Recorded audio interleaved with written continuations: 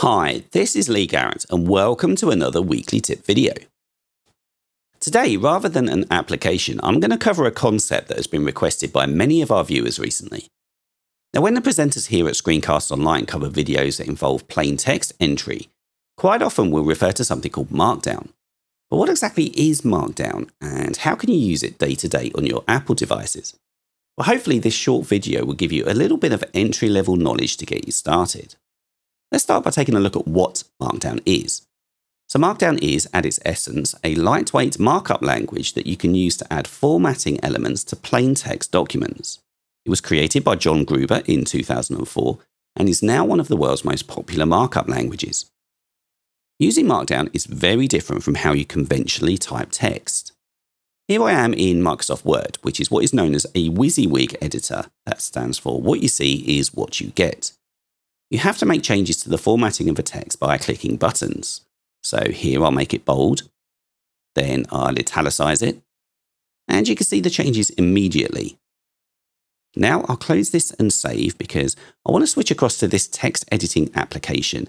Now this app is called Byword and it's an old favourite of mine. There are no bells, no whistles. It's just a simple Markdown editor that allows me to type in Markdown format.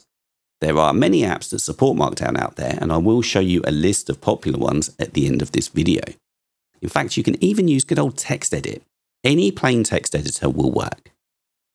Now I'll type in a sentence, but I'll put in the characters or markup definitions that I would need to type in order to make this text bold.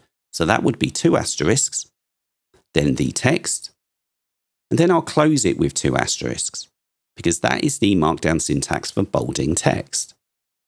We can see that this particular app still gives us a little bit of a preview as to how the text will look, even though it is, at its core, just a plain text file, something that you wouldn't get with TextEdit.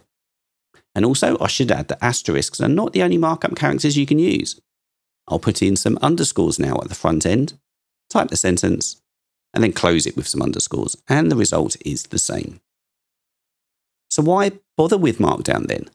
Well, one of the main reasons people use Markdown is because it's portable, and files that contain Markdown formatted text can be opened using virtually any application.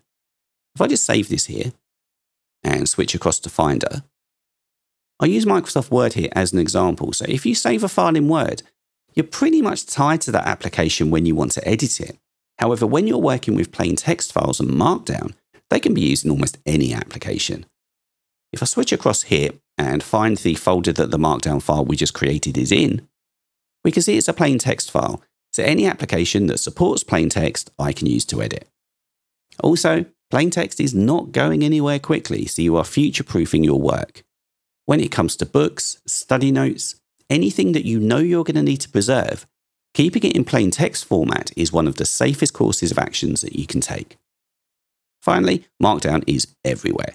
You can use it in collaboration apps like Slack, email applications like Airmail, Reddit, GitHub, as well as a host of desktop and web-based applications, and the list is ever growing.